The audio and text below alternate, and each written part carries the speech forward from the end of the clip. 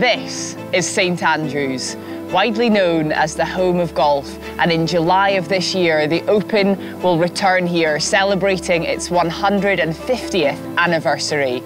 And there's a connection between the golf and the city of St Andrews itself. There's a mystery, a magic about this place that's very difficult to describe, and somehow it echoes the very spirit of the game.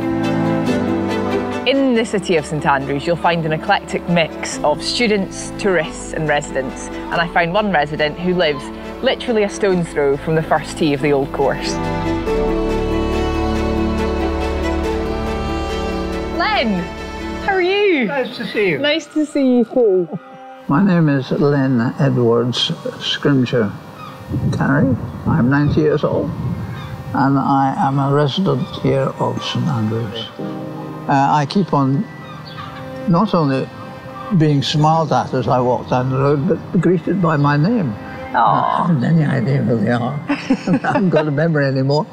Yes, it's very nice. And so I think that, yes, I don't know how they know my name, but a lot of people smile and say good morning. As you say, there is a buzz, and I think it's largely golf initiated. I mean, you just need to walk down the streets. Yeah. And there's all these people with these funny accents. Yeah. But they're talking golf. Yes. You know, and it's obvious. They're walking in fours. So it's not surprising, but there's a buzz here. But there is an air about St Andrews you don't find very often. It's not only Len that calls this road home. Arguably the most famous road in St Andrews, Links Road, is home to some of the unique golf clubs in the town. My name's John Devlin.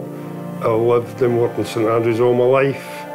Played golf most of my life, and I've been a member in St Andrews Club for 45 years. I actually learnt to play golf in St Andrews when I was a child.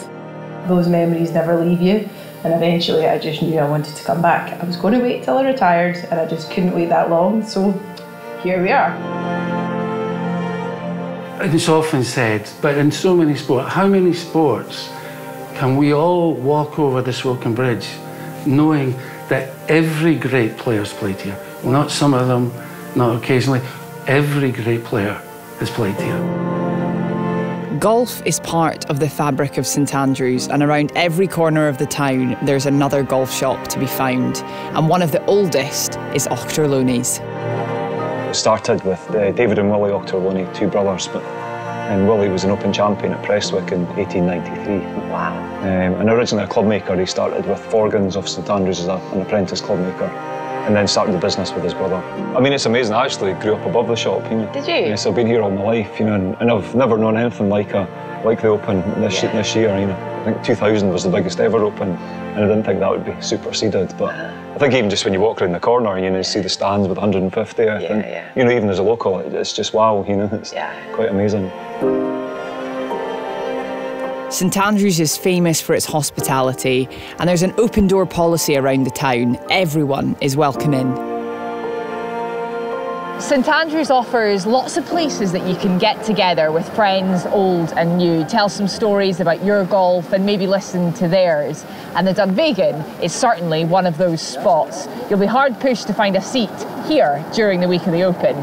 Cheers, guys. Cheers. Cheers.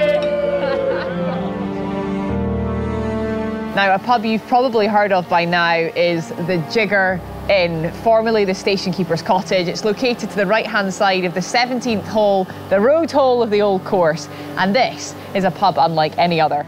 And if you've room for one more, then the latest addition to the roster is the Russex Rooftop Bar.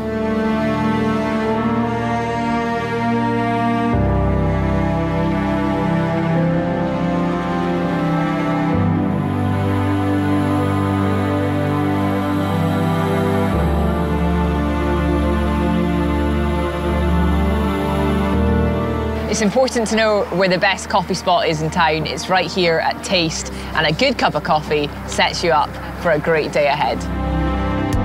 The streets of St Andrews are packed with artisan shops, bookshops, cheese shops, wine and craft shops, you name it, they have it. And then there's the university, of course, over 600 years old. one of Europe's leading research institutions, the third oldest university in the English-speaking world. And you'll find the campus and the students spread out all over town. But it's the history of golf and the link to old Tom Morris that is felt around St Andrews more than anything else. And there's no better place to find out more about the grand old man himself than the R&A World Golf Museum. From the cobbles to the courses, old to the new, Tom Morris's presence can still be felt everywhere you go in his hometown of St Andrews. Born in 1821, his path took him from caddy to clubmaker, custodian of Prestwick, where the Open was born, to four-time winner of the same championship. Keeper of the green at St Andrews Links and designer of over 70 courses throughout the UK and Ireland. Morris's son, young Tom Morris, followed in his father's footsteps, winning 4 Open titles himself. But it is old Tom Morris who is considered by many to be the father of the modern game. You can't help but walk around the streets of St Andrews and not feel sort of the presence of old Tom Morris. You can feel his sort of shadow behind you on the cobbles of St Andrews when you're walking along there, you know. And that's what I love about this town, you know. When I wrote Footsteps, you know, went through every street, but there was always a connection to Tom Morris, you know. It's just, it is a place that gets in your bones.